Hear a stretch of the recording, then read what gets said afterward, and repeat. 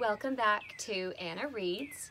If you'll notice, Figaro Disneybound today from Walt Disney's Pinocchio. Got this little guy in the parks when I was probably 8. So let's get right into Walt Disney, an American Original by Bob Thomas.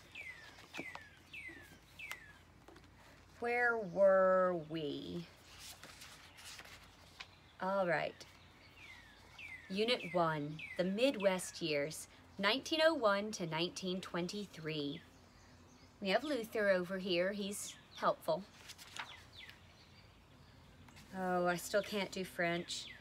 Isigny-sur-Mer is a small windswept village on the Normandy coast, a few kilometers from the beaches where Allied troops landed on June 6, 1944.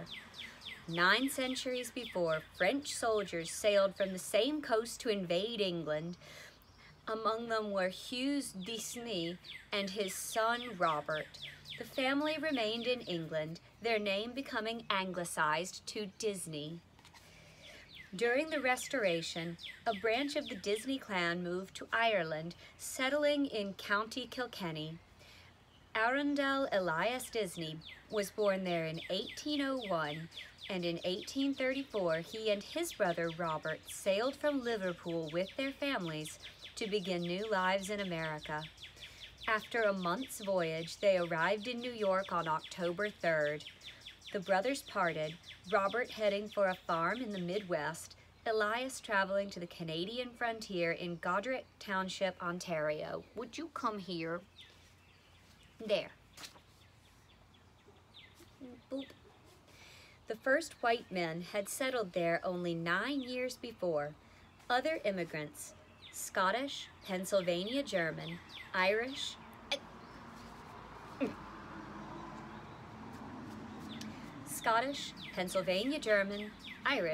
were attracted to the land by promises of roads and improvements and prices of 7 shillings and 6 pence per acre. But the land company failed to keep its promises, and the settlers found they had brought their families to a wilderness without roads, mills, schools, or churches. Elias Disney saw hope in the vast acreage with its rushing, trout-filled streams, forests alive with deer and elk, meadows abounding with wild plums and berries.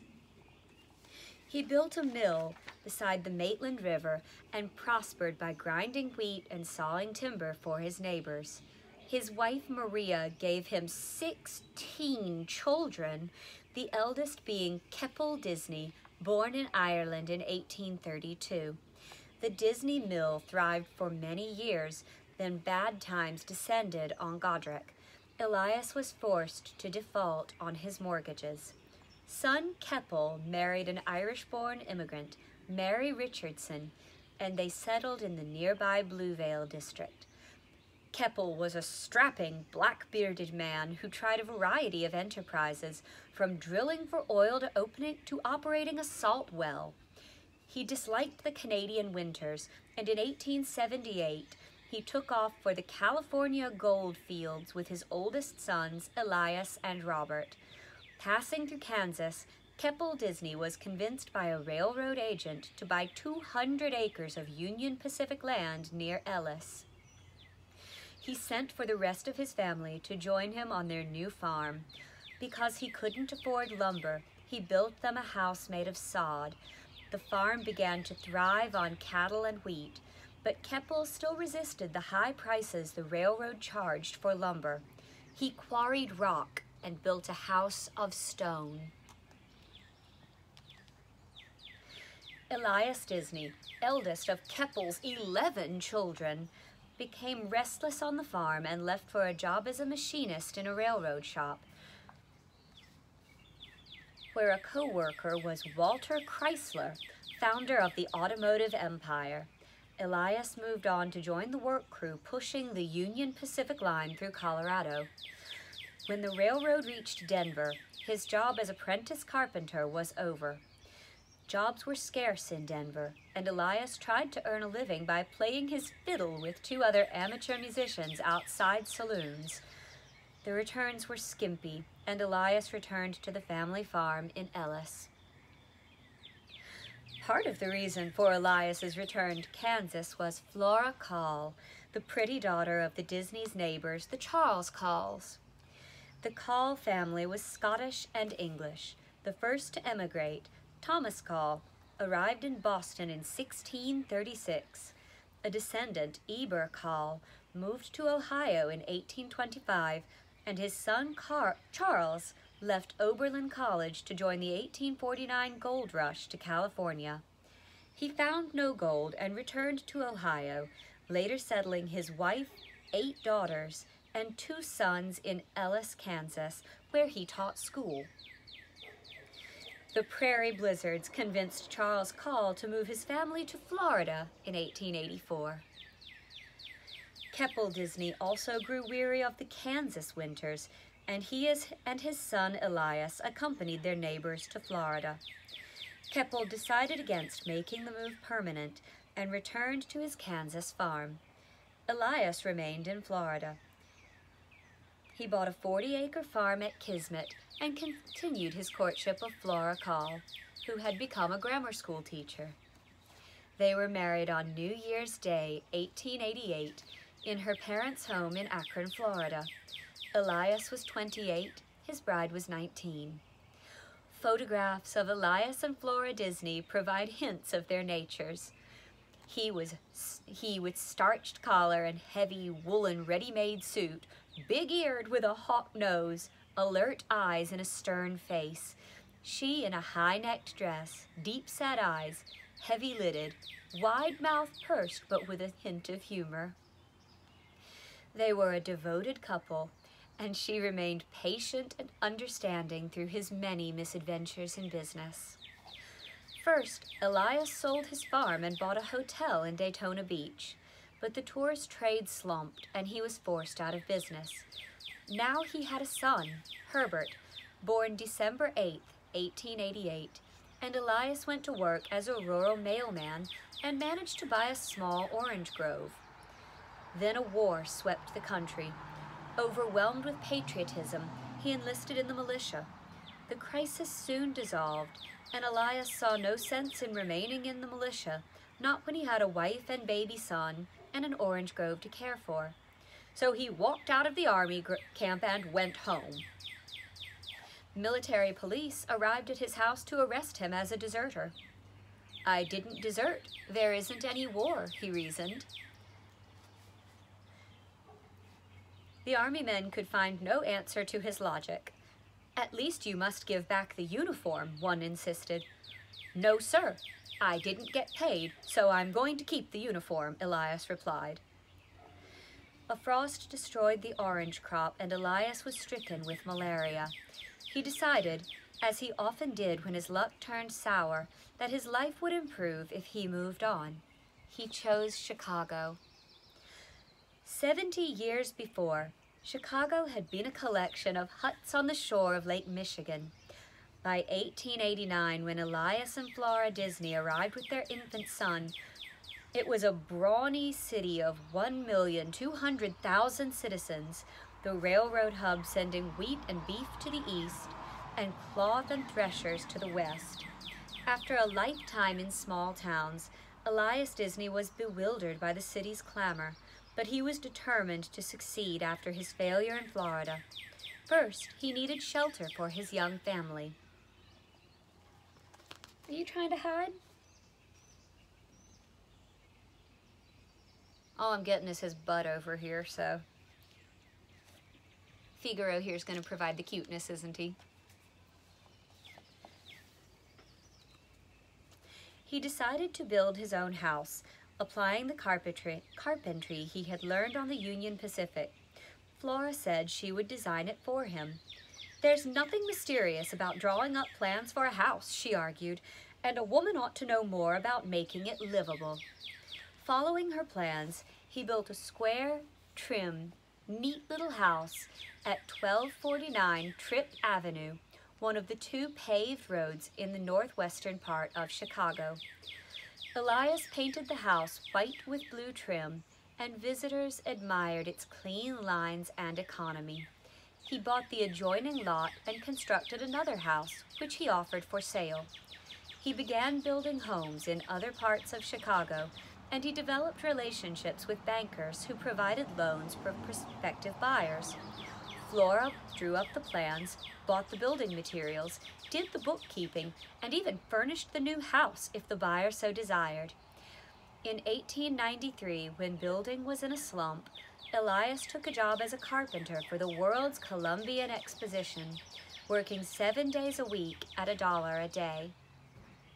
The family was growing. Raymond Arnold Disney was born on December 30th, 1890, and Roy Oliver Disney on June 24th, 1893. Elias and his wife and sons worshipped at St. Paul Congregational Church, and he became a close friend of the preacher, Walter Parr.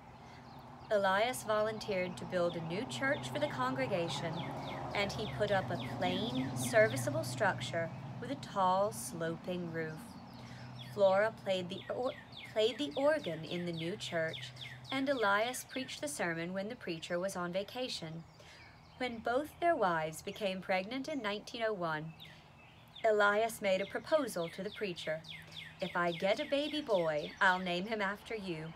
If your baby is a boy, you name him after me." Walter Parr agreed.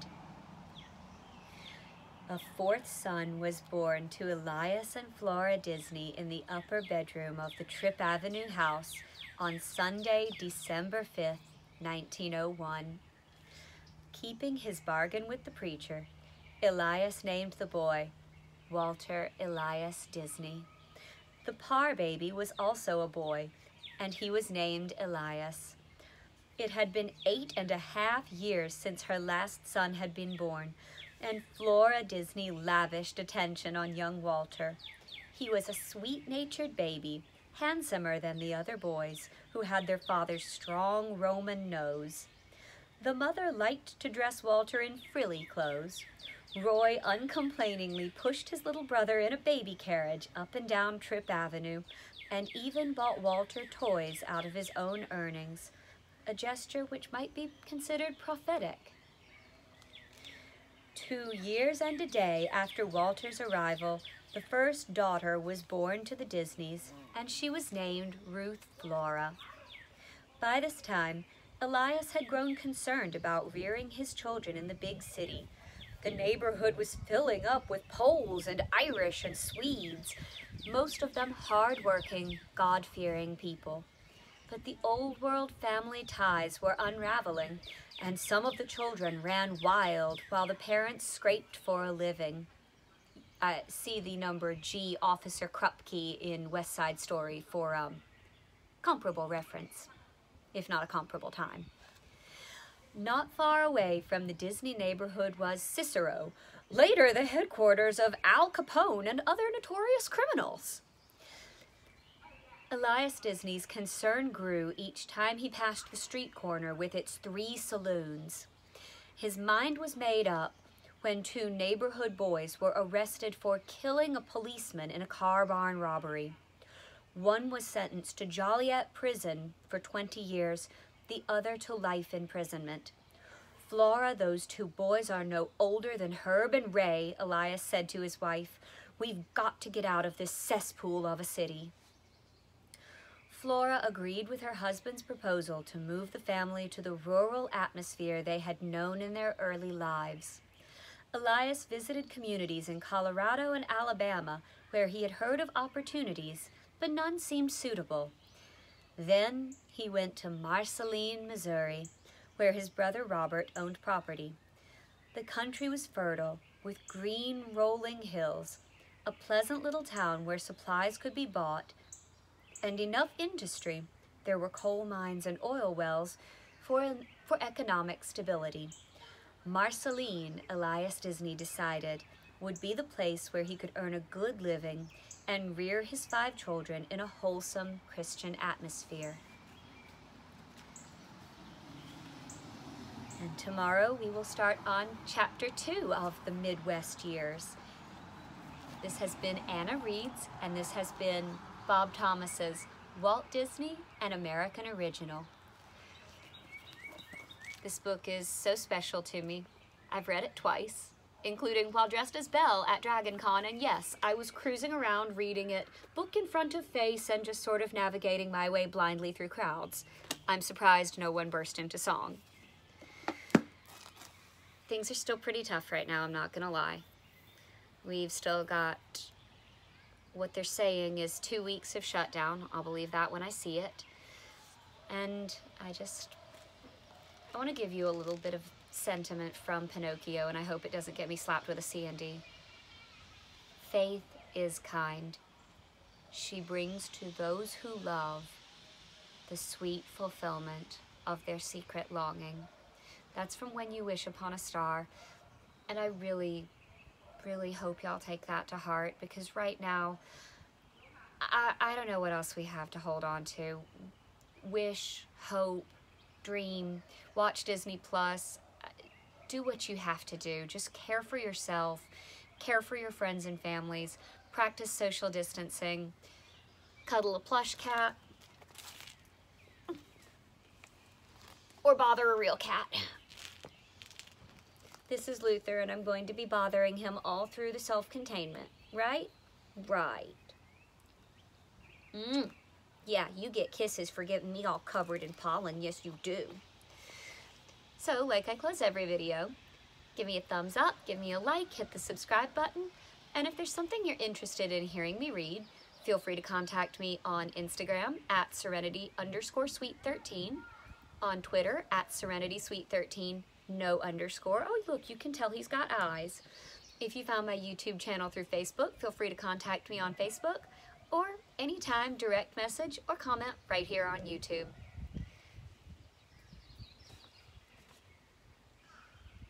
Okay, I really want to do this, but I'm not going to sing the whole song so I don't get hit with anything.